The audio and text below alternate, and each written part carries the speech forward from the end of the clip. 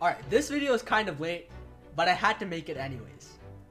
DGS 1 and 2 are coming to the West, and I am so hyped. Now the main reason I'm so hyped is because DGS 1 is my favorite Ace Attorney game. And that's essentially what this video is about. I'm just going to talk about why I love DGS 1, spoiler free obviously.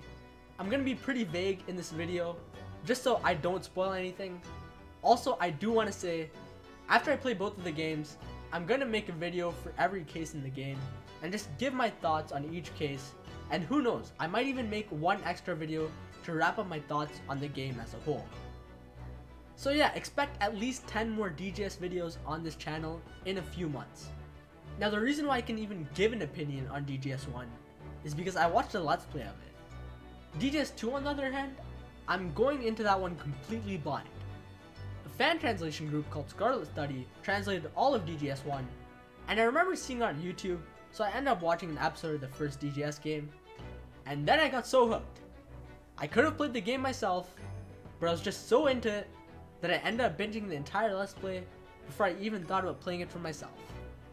Now, do I wish I played it? Yeah, it would have been nice to have my first playthrough of the game be blind, but it's not really a big deal. It still ended up being a clear favorite of mine. Like, if you told me to rank the Ace Attorney games, I wouldn't really know how to rank them. Most of them have kind of blended together for me, and I feel like I have to revisit them to get a better idea of each game. But DGS was just so much above all of the other ones for me. And look, I'm not saying that's how it will be for you. DGS isn't really the fan favorite. Those positions would go to Trials and Tribulations and Investigations too. But this is a personal favorite of mine.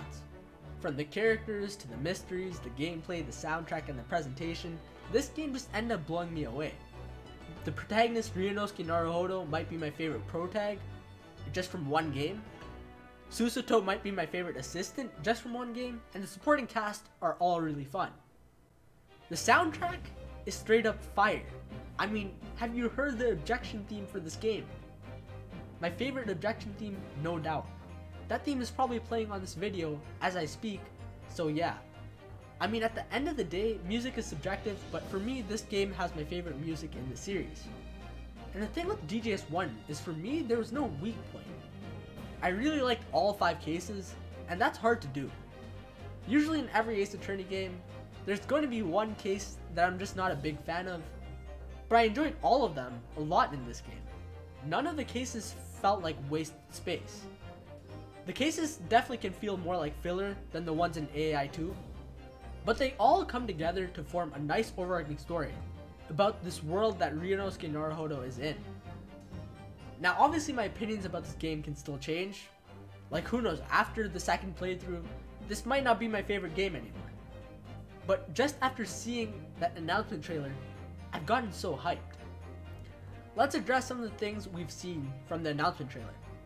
First, the voice acting. The voice acting is insanely well done.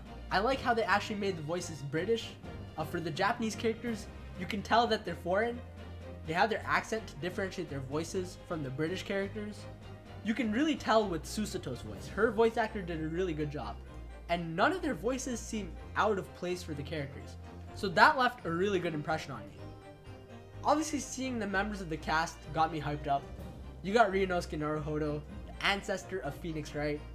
We got Asogi, Susato, Iris, and everyone's favorite detective, Sherlock Holmes. Oh, I mean everyone's favorite detective, Sherlock Holmes. This shit messed up my mind. This is the next dig big, because the first time I saw that trailer, I read Sherlock Holmes. I didn't see no S traveling from the first name to the last name.